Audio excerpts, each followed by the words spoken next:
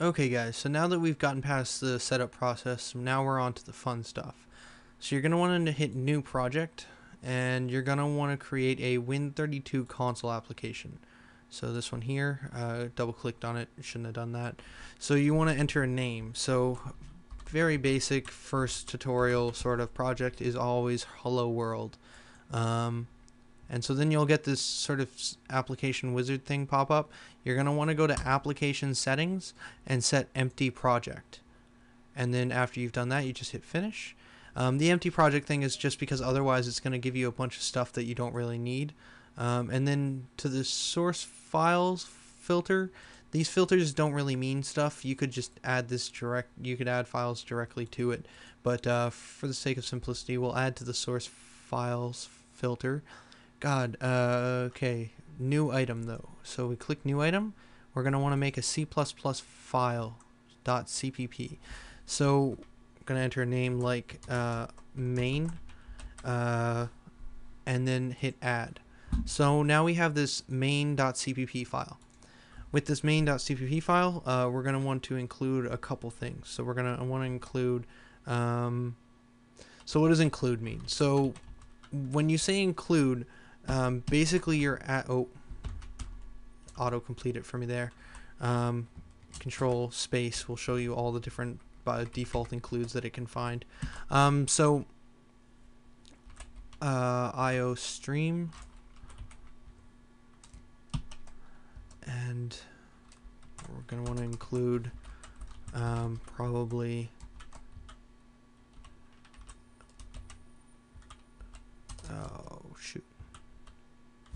this one here. So include pretty much just takes a bunch of other files that exist in on basically the Windows or wherever, like basically how best to explain this. It's basically like including more code to your file. So IOStream and stdio.h are files that sort of exist in on your computer that you can include to your project, so you get access to more abilities, I guess is the best way to say it, in layman terms. I'll later explain it in more detail as we go, but for basics, we're going to make void main bracket void bracket squiggly bracket. So very important, has to look exactly like this. So main is where your program will always start. This is where all your code will begin. This is just like basically the very start point of your program. So it'll start reading here, and then we're gonna want to go print f, and then in quotations we will put in hello world. This is my first program. And you're going to want to end that with a /n. So / is right above the enter, in between the enter key and the backslash, actually, right on the very side here. And make sure you don't confuse that with the /, which is this one here, which is right next to shift. That's one of the most common problems you'll run into when you're first starting. Okay, so then you put another bracket on the end of this print and a semicolon. Semicolons represent the ends of lines. Very important. Don't forget them. It'll probably be one of your most common mistakes when you first start coding, is this missing semicolon. So once we have this, we can then run this by hitting F5 or hitting this little green button up here called Start Debugging. So we're going to hit that. This project is out of date, blah, blah, blah. Yes, build it. And that didn't really show up. The reason for that is there's no stop, but if you hit Control F5, right guys, so sorry, a bit of a cut there. So Control F5 opposed to F5. So when you hit F5 or this little green key, what you're doing is you're debugging the program, and as soon as basically what this does is it prints this and then goes to the next line. There's no more lines of code. It terminates the process. If you hit Control F5, you're running without the debugger, and it'll add this little nice press any key to continue. I'll get into exactly what the debugger is later. For now, just understand that it's a way of better understanding your code. And I'll I guess I can show it slightly here. So, but see, I can't. Okay, so let's say we have print, you know what, we're just going to use Control X, Control V, and we will change this message to second message. Okay, so I do want to touch on this \n. So what is this \n? This \n is the new line character. So basically what that does is when it sees that new line, it'll print to the next line. So we'll show that actually. So if you see here, we have hello world, this is my first project, new line, second message. So if we remove this though, you'll see that it will not move to the second line and it'll just all appear on one line. So that's just like almost your enter key sort of for printing stuff. So now if we hit okay, so I had to disable all the keys because F9 apparently stops the recording. So I need these keys for programming. But so if you hit F9, you'll see this little red dot show up here. You can also click on this gray area to add breakpoints in as well. But wherever your cursor is, that's where it's going to put that breakpoint on the side. So what is a breakpoint? So if you debug and hit F5, it'll go and you'll see this yellow arrow. This yellow arrow represents the spot or the line in which your code is being run. So if you hit F10, you'll move forward, and then you can kind of F10 out of the project. It goes into some weird stuff, which is actually like what's happening in the background behind your very simple program. But yeah, so you can kind of F10 through this, and then if I was able to bring up the window, oh, I can. Okay, here we go.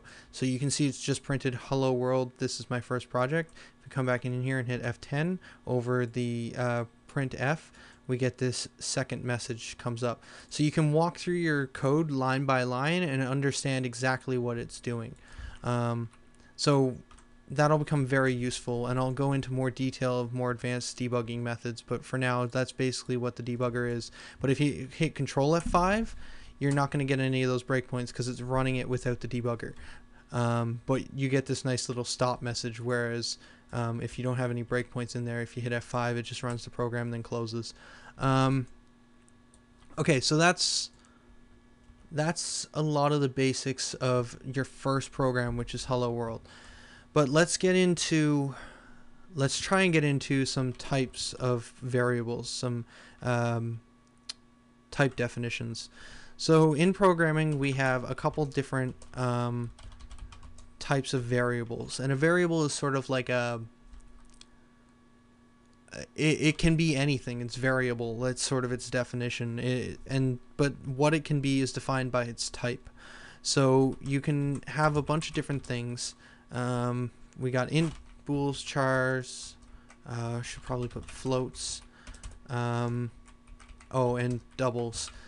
Doubles aren't used that often, but I should explain them. So ints are, you can have an integer, and so this is how you define a variable. An integer is its type. Its name can be anything as long as it doesn't start with a number. And there's a couple other rules. Oh, I can't remember any of them because I never name my variables weird stuff. Basic rule of thumb, you're probably going to want to just name your variables descriptively. I can't shoot. It's bugging me now that I can't remember the other things you can't do with naming. Oh, and you can't name it already existing things, so you can't have integer int or int because int is a predefined variable name or a variable type, so you can't have that, or include or any other like blue letter stuff. You can't use that as your variable name. But we can give something like integer, and that's probably integer spelled wrong. But we can call this something like whole number. So what an integer is, integers only work in basically the whole number range. There is no decimals for her integers. So if I was to say This is basically the way the code works: is integer, then the name, then you can do equals, and then give it a number, and that would be what the int is equal. Or you can do it separately, so you can do whole number equals 6, and that also will set it to 6. But the thing is, if you try and do like a decimal on an integer, it will truncate it. So let's just show that now. So let me just do something here. Okay, so every time I want to do something, I have to get further into this. So this here is the comment section. So what is a comment? So if I do that two backslashes, yeah, the ones next to shift. If you do 2 of those, it becomes green. Green code isn't run. So if we were to put in a print here, like printf bracket quotes hello bracket semicolon and new line character. So if we put in a breakpoint here and we run this, and then walk over this, you'll see that it doesn't execute that line of code. So it basically allows you to put in text. Comments are normally used for explanations in your code. You kind of want to comment your code so that other people who come along and read it can understand it. So you may want to comment something like printing hello world to the console. So that would be a comment. So anyways, I'm just going to comment this this stuff I've written down out so that the program won't run it.